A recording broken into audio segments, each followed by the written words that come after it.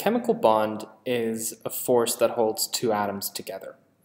There are two different extreme types of bonding depending on the relative electronegativities of the two atoms.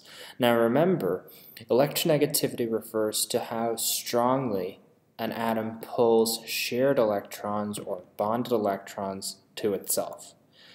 In both cases, the filled energy levels are stable principle is important. If the electronegativity difference is high, electrons are transferred from the less electronegative atom to the more electronegative atom. So in this case, electrons will move from sodium to chlorine.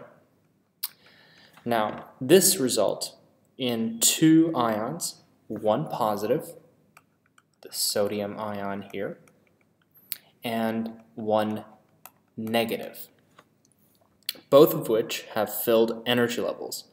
The ionic bond is the electrostatic attraction between the oppositely charged ions, in this case sodium 1 plus and chloride 1 minus. If the electronegative difference is low, electrons are shared between the atoms. The atoms must be close enough together so they can overlap to allow for the sharing of electrons. The shared electron pair is attracted by both nuclei. So in this case, hydrogen and chloride will share electrons to their nuclei to form hydrogen chloride. Both atoms gain stability through the effective addition of electrons and thus attain full energy levels. The stability gained through the sharing of electrons results in the atoms staying together, and the force holding them together is called a covalent bond. So on the top we have an ionic bond, and on the bottom we have a covalent bond. Now in reality, there is a continuum of bonds with pure covalent bonds, in other words, bonds between two atoms of equal electronegativities, such as with these two chlorines here forming chlorine. So this is a pure covalent bond. And predominantly ionic bonds being on the two ends of this continuum. In between these two extremes, electrons are shared but not equally. For instance, hydrogen chloride.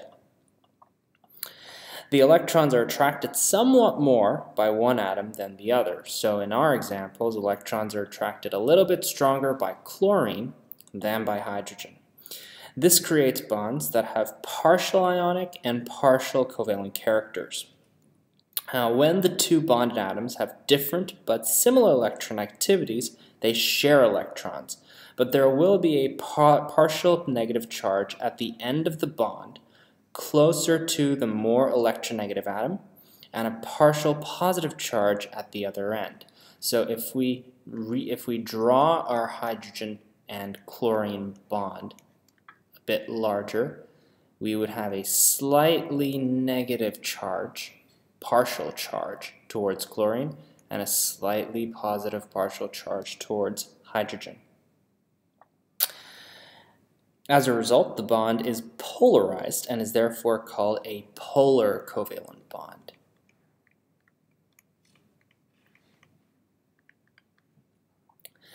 Now, so some general principles. Metals generally form ionic bonds with nonmetals because metals are less electronegative and nonmetals are quite electronegative. Nonmetals generally form covalent bonds with other nonmetals, and metals generally do not form compounds with other metals because all metals have low electronegativities and would not be made more stable by gaining or sharing electrons.